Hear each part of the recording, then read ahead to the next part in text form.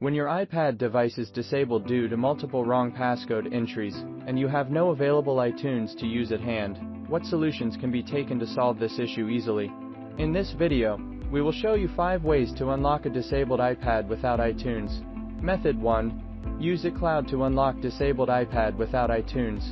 You can use any device to enter an iCloud official website, which include the mobile phone or computer. Then choose Find My option. After that, select the iPad you want to unlock.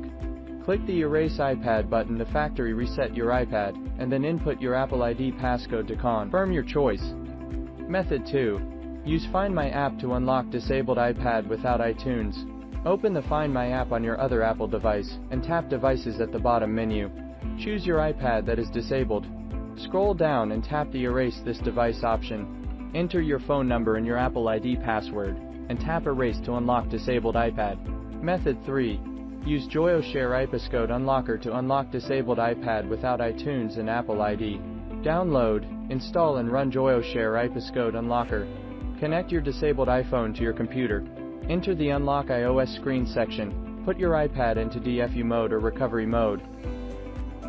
After you did it, click Next button to proceed. Click Download button, and it start to download and verify the firmware package. After that, click Unlock button, and confirm it. Joyoshare Passcode Unlocker will unzip the firmware package and unlock iPad. After a few minutes, the unlock will complete, and the iPad is not disabled anymore, and you can reset a new screen Passcode for your iPad. Method 4.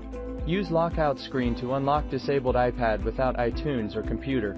After you tried 7 or more times wrong screen passcode, a button to erase iPad will appear in the lower right corner of the screen. Enter the correct Apple ID to confirm your choice.